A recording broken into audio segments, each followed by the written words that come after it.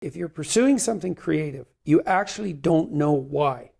Not really, because the creative pursuit is the discovery of why.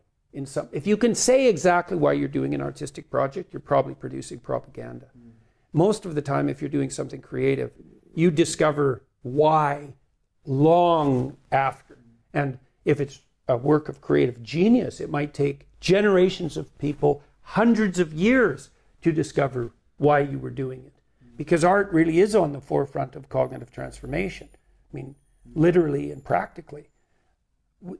Art, especially imaginative art, but any true art, it's not philosophy yet, right? But it's also not the unknown. It's right on the border.